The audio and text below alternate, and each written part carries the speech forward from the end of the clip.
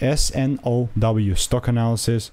Friday, is it a buy or not? Watch this 1 minute video till the end to find out. With Snowflake, we are sitting at $115.70, 14% down. It's quite a bit.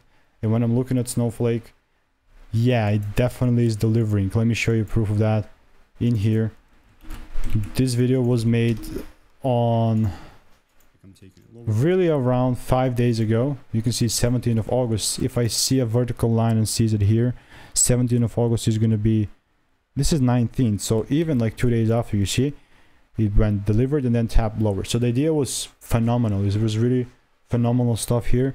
And now, yeah, if the price really just gave me the break, I would have taken it lower. So this is not something that I'd change. You know, my idea is bearish, so I'll just stick with it. Nothing else to do here. If you want to learn the strategy that I'm using for free, by the way, just check the first link in the comments. All reviews are 5 stars. And I'll see you in the next one. Goodbye and enjoy.